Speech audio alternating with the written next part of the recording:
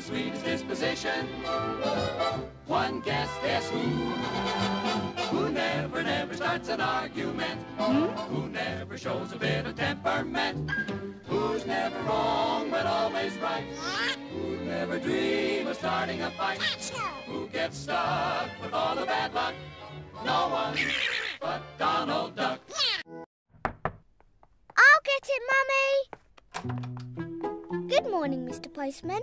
Morning, Miffy. I've got a postcard here for you. For me? Thank you.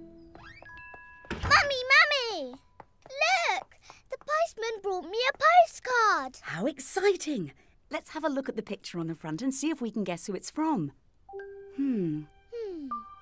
That mountain looks very high and very snowy. No clues there. Let's see what it says on the back. Oh, it's from Uncle Pilot. Uncle Pilot? It must be one of the places he's flown to. Dear Miffy, I have been very busy exploring new countries. I've seen lots of things on my travels, but this mountain was the biggest and the coldest. Brr. Lots of love, Uncle Pilot. It was nice of Uncle Pilot to send me a postcard. Well, why don't you send him one back? You can tell him all the exciting things you get up to. But I don't get up to exciting things, not like Uncle Pilot. Yes, you do. I'll help you write one if you like. Oh, yes, please. But I haven't got a postcard.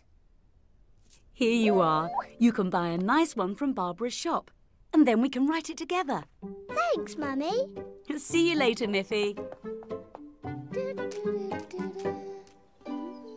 Where are you off to, Miffy?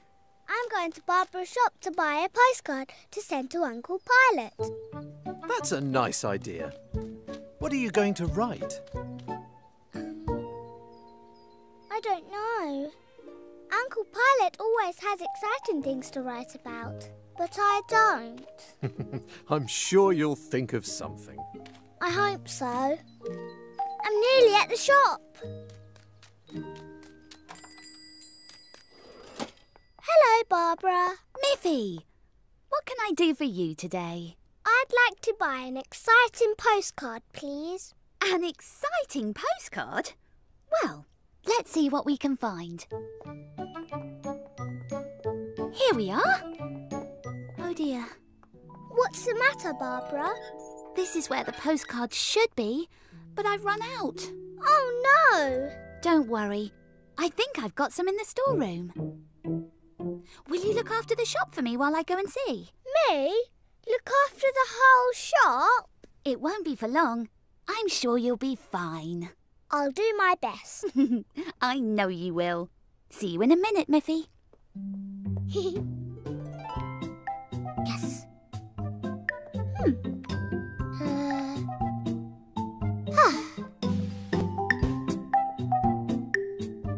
Welcome to Miffy's shop.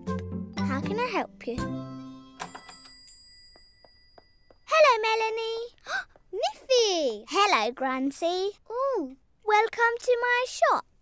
What are you doing behind there? I'm looking after the shop for Barbara. What can I do for you today? I'd like 2 carrots, please. This way. Yum. 2 carrots. That will be 2 coins, please. Thank you, Barbara. Oh, I mean Miffy.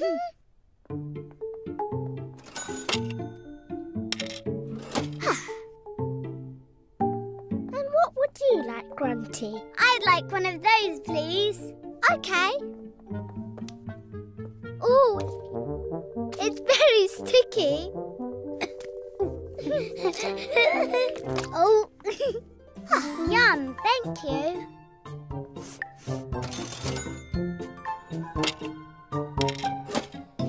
Call at Miffy's shop again soon. Bye. Bye, Miffy. Sorry that took so long, Miffy. They were right at the back. We had customers. We did. And you served them all by yourself. Mm-hmm. Well done, Miffy. Now let's choose an exciting postcard for you. Ooh. Oh, this one. Miffy's shop. Oh, I mean your shop. You did such a good job looking after my shop. You can have the postcard for free. Oh, thank you, Barbara. Bye. Bye, Miffy. Look, Mummy, I got a postcard. It's a picture of Barbara's shop. Well done. And did you think of something to write while you were out? No, I was so busy I forgot. Busy? Why? What did you get up to? Well, I went to the shop, but Barbara had run out of postcards. So she went to find some and I had to look after the whole shop, all by myself. And I sold things to Melanie and Grancy. And I got a bun stuck to me, like this. And then Barbara gave me the postcard for free to say thank you. Slow down, I can't keep up. And look, the postcard is already full. I did have lots of exciting things to write about after all.